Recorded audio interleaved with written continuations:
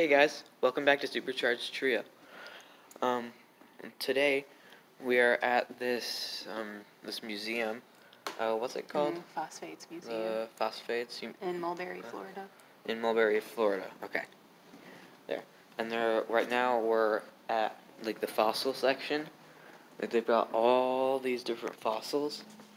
Like this guy right here, giant crocodile. That's an alligator. What's it? Ah, it's an alligator. Yeah, you're right. Huh. Well, we'll show a little bit more of it right now. The crocodile is over there. Oh, the crocodile is over here. This guy is a crocodile. Giant saltwater crocodile. And this thing, I got to go to the other side to read its thing.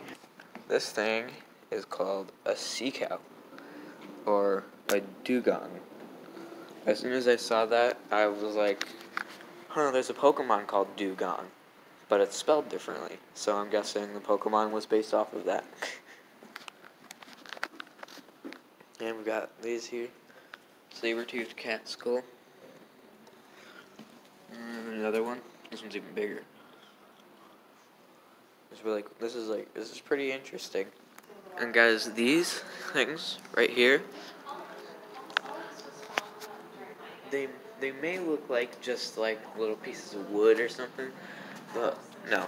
Look, this thing right here. It says that these were found. It's pieces of canoe, and they thought that they were about 400 to 600 years old. But then a few radiocarbon tests on them, it revealed that they were 3,000 years old. A 3,000-year-old canoe that they found was the oldest canoe in the United States. By more than 2,500 years. You can see it right here. This canoe became the oldest canoe discovered in the United States by more than 2,500 years. That's a very old canoe. Okay, guys, so this is Catherine. Hi, guys. And I just wanted to ask her a little bit, because she works here. I want to ask where some of this stuff came from. Most of our stuff here was found during mining activities in Florida, so we mine for phosphate here, and most of our stuff was found through that. It originated in a private collection, and then in 1986, when this museum started, we bought a lot of our artifacts from the private collection that a guy down the road had.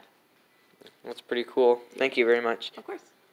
So, do you know about how expensive some of the stuff was? I have no idea. I'm sorry. Okay, well, thank you very much. Sure. Well, we were just there's this big place where you can look for different things in the rocks, and we're going to be leaving right now, so that's going to be it for today's video. See ya!